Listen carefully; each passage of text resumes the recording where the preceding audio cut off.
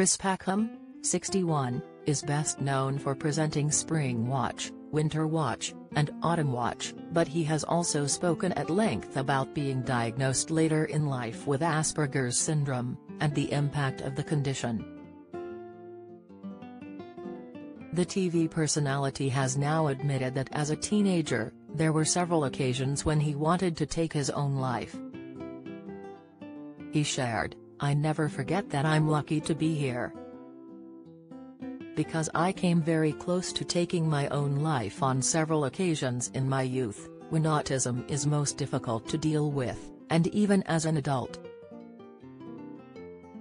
Today there are teenagers who are sat alone in their bedrooms with no tunnel in view, let alone a light at the end of it.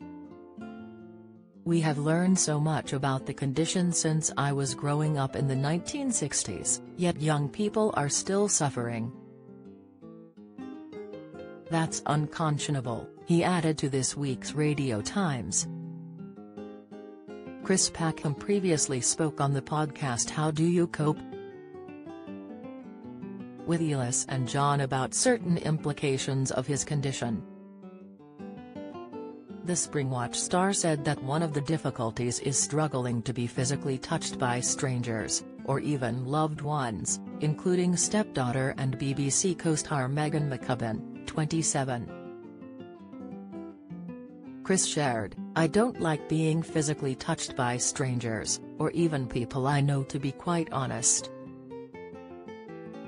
Speaking on showing affection to Megan when she was a child, Chris insisted that he knew it was important. He said, "I cuddled her as a child, because I understood that was something I needed to do, but we don't spend time embracing now." However, sometimes, Megan, who works on Springwatch with Chris, will spontaneously give him a hug and he finds it difficult to reciprocate the gesture. The TV presenter added, "Sometimes if we haven't seen each other for a while, she comes up and insists on giving me a big hug. I just sort of close my eyes and wince." Chris entered Megan's life at an early age when she was only 2 years old, after he began dating her mum, Jo. Don't miss, although the couple split when Megan was 11, Chris and his stepdaughter have remained close. Megan's mum is a nurse, while Chris's partner Charlotte Corney runs the Isle of Wight Zoo.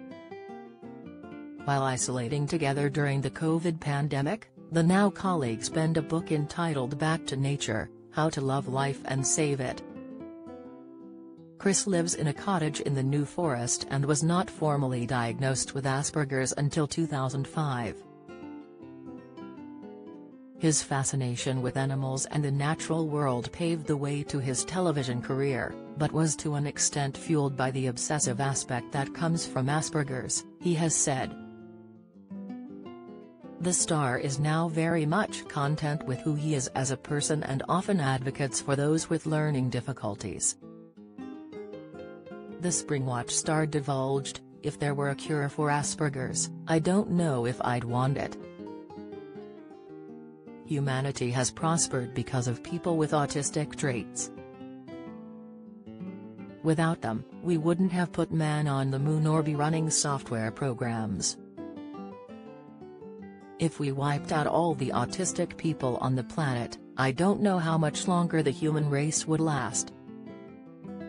If you or someone you know has been affected by this story, Samaritans, 116-123, operates a 24-hour service available every day of the year.